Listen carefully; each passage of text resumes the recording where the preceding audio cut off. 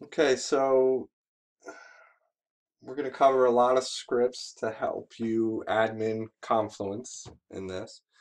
So we're going to start out with a space that just has one page in it. You can see here it's called movies.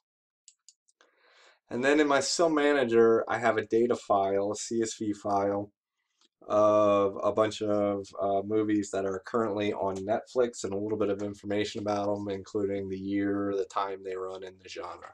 And I'm doing this just to actually create a bunch of pages inside of the space. It's not necessary to show this if you don't want to.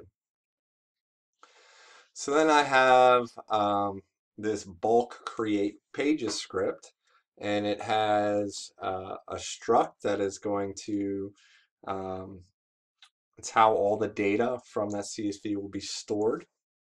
I'm getting the parent, which is going to be this movies page on the space. I'm reading all the data from the CSV into that struct. I'm looping through. Here we have some HTML content that is going to make up my page. I'm going to create a new page, and then I'm going to set the label to match the genre from the data.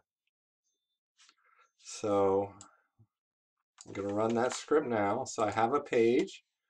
It's got my sil script macro. We can start from blank.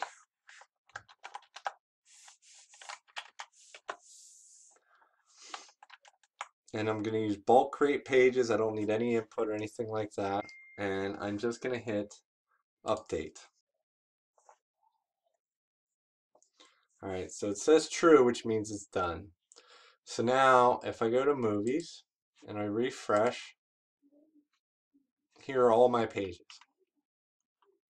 And if we look at a page,